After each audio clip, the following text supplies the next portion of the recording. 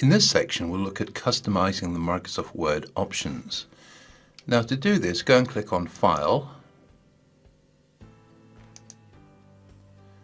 then click on Options, and you'll find you've got this page here. Notice there's lots of different tabs here, so you can move up and down. So if you look at the General tab first, what you should do is read through these and see if there's any options that are particularly interesting for you. So for instance, a common one that's changed is the name here. At the moment it says David Murray, which is my name. I could change that to the company name.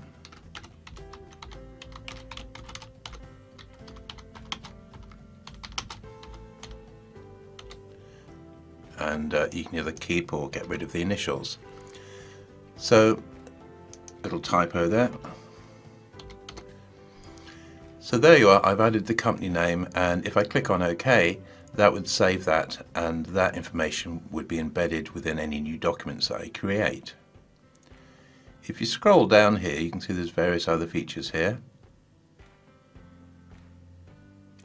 So for instance, do you want the start screen displayed when Windows starts? By default it's yes. If you don't want it, you can take it off, like so.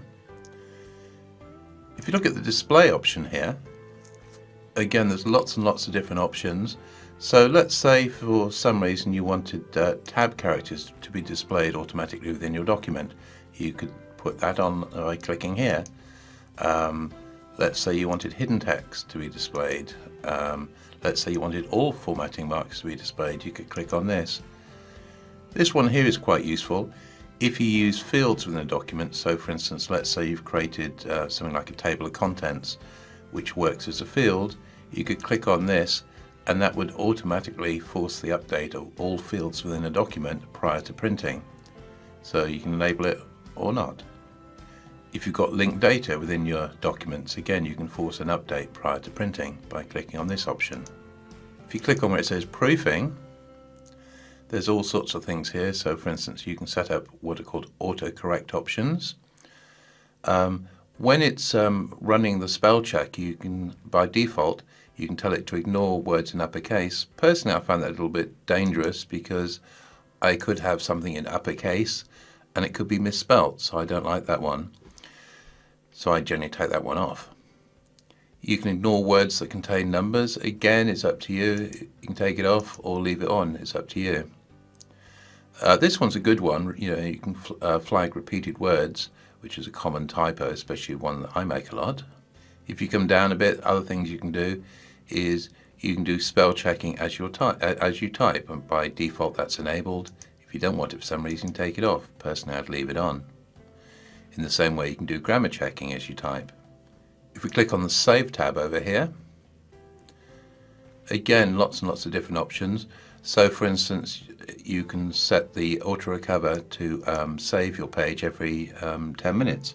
If you wanted to increase that to 15 minutes, you just type in 15 there. This one's quite useful.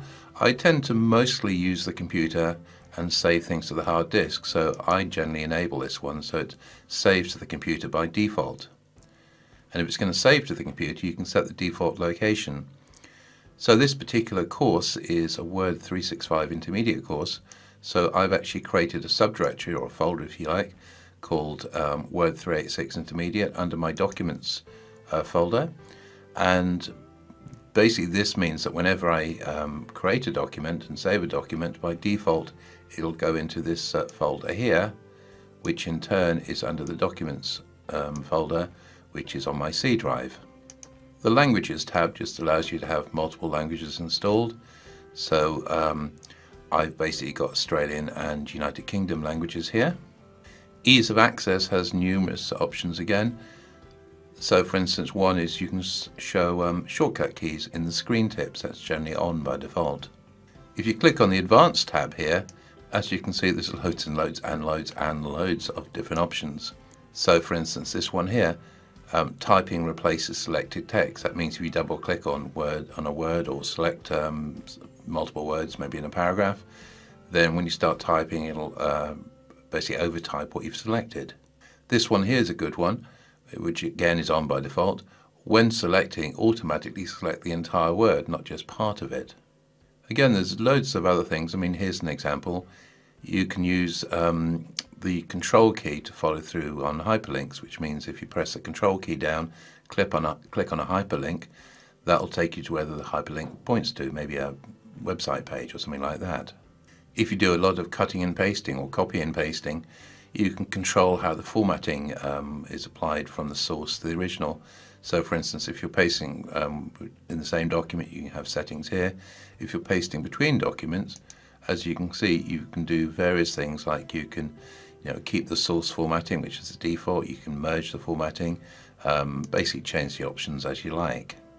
If we scroll down a bit in the display section here, you can control how many documents are displayed within the recent document list. So if 50 is too much, you can bring that down to, say, 20.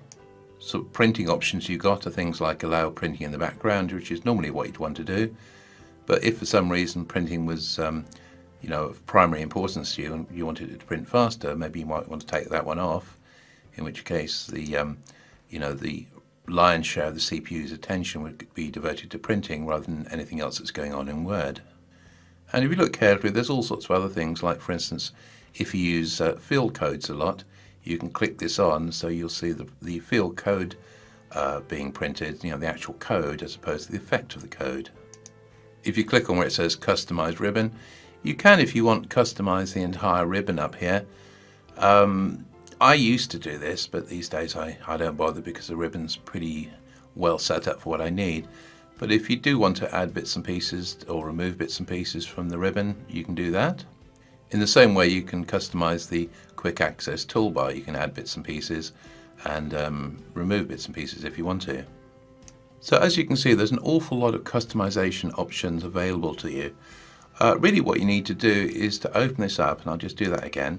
It was File, Options, and then really just go through all the different options here and see if there's some options that make your use of WordPress easier.